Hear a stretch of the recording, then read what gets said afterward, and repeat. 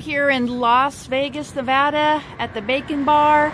Make sure that you like my Las Vegas based travel page at Sin City Foodie Travel.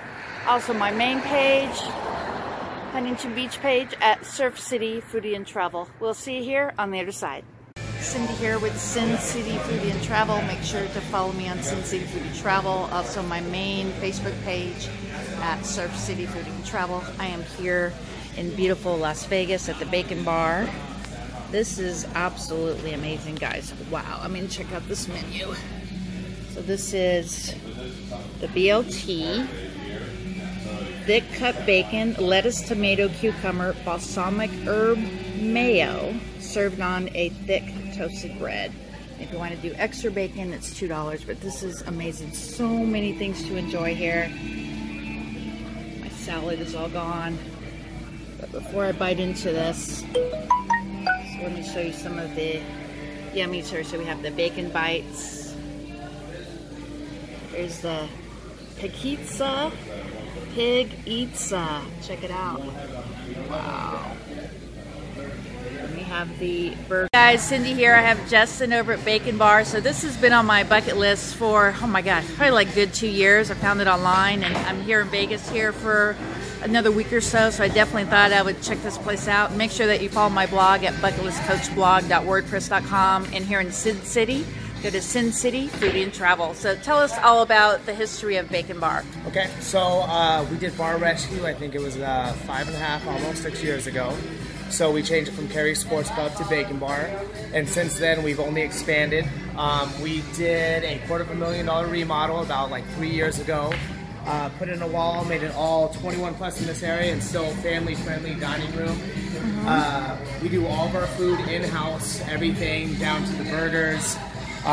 Everything is done from prep cooks. We've got 3 prep cooks on 24/7, so we put a lot of love into our food. It's all family run. This is our only one that we have. We're planning on keeping it that way. And we're just trying to keep that mom and pop kind of feel going. We like to know everybody by name.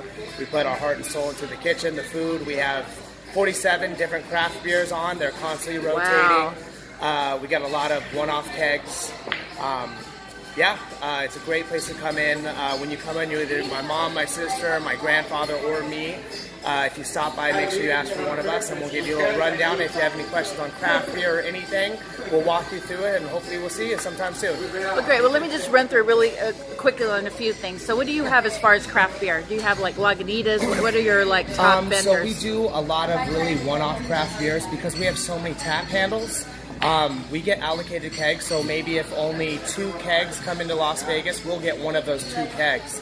So you kind of have to revisit us at least once every 3 weeks, because we'll be throwing something on that you will you'd have to search all of Vegas and you'd only find it in one other place. So it really depends. I mean, we get stuff from Iceland, everywhere. We have meads that we get on that are like 19% meads that come in a 5-ounce pour glass that are just super crafty, super different. We always have something that's coming on that you're like, what the heck is that? That you have to at least try, because you won't get that option again. And you just got voted, was it Top Vegas Sports Bar? Can you tell me about that? We did. Actually, we didn't even know that happened. That was just because we've had a lot of publicity. Again, we were like one of the, I think, top 10 highest rated bar rescues that they ever did. So they constantly replay our episode. We had the Travel Channel come in twice now. They did a food paradise here.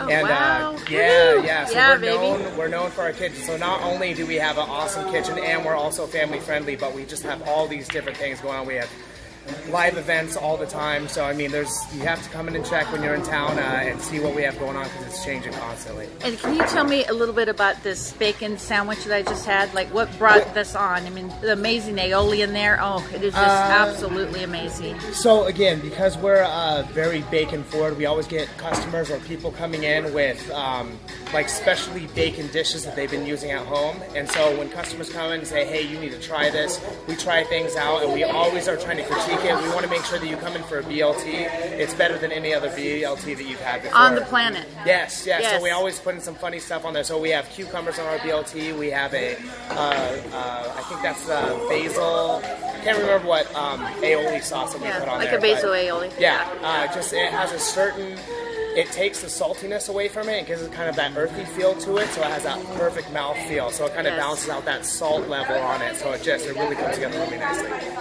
And so how long have you been in business?